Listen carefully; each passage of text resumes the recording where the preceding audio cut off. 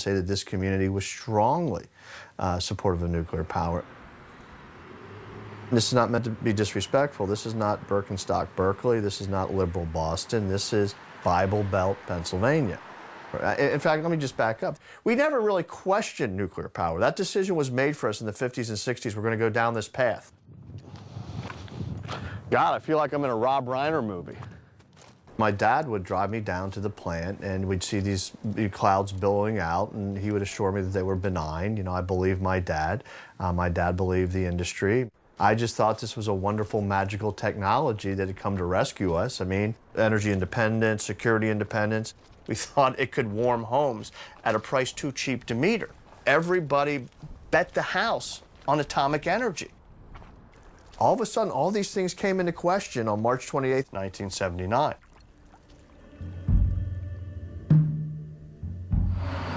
Could I get your attention, please? There has been a state of emergency declared on 3 Mile Island. Please stay indoors with your windows closed.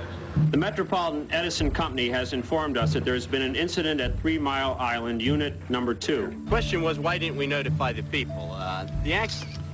The incident occurred this morning around 4 o'clock. The safety systems functioned as they should have. The accident began at 4 o'clock in the morning on March 28th, so it's a couple days till people get a handle on what's really happening. This entire situation seems bizarre, but it's real and it's happening right now here in 1979. It's really happened. The information parsed out by the company is either inaccurate or purposely misleading. Everything is under control. There is and was no danger to public health and safety. You know, for the industry, one of the things that occurred is they couldn't believe that citizens had the audacity, the temerity to call into question their expertise. I don't know why. I don't know why we need to tell you each and everything that we do. That's what I remember creeping me out. Just the smugness, the arrogance. I'm here today to try and ease the level of panic and concern. I thought it was worse than what they were saying.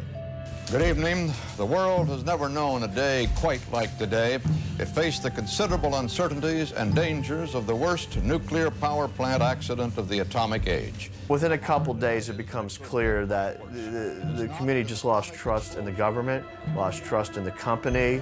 It is now apparent that the nuclear accident that occurred on Wednesday morning was a lot more complicated and a lot more serious than the public was first led to believe.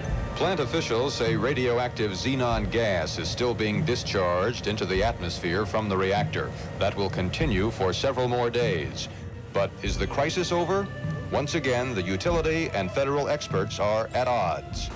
I personally think that the crisis is over, if you want to refer to it as that.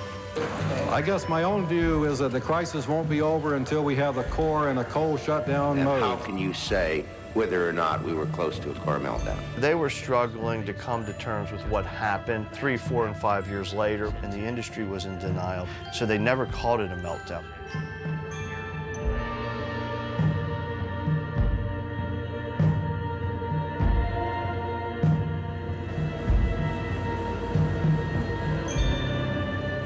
Feet into the core.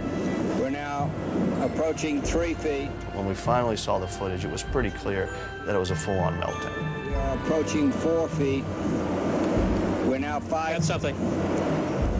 That's something people never really covered at TMI. This very trusting community. They believed in nuclear power, they believed in the government, and they were betrayed.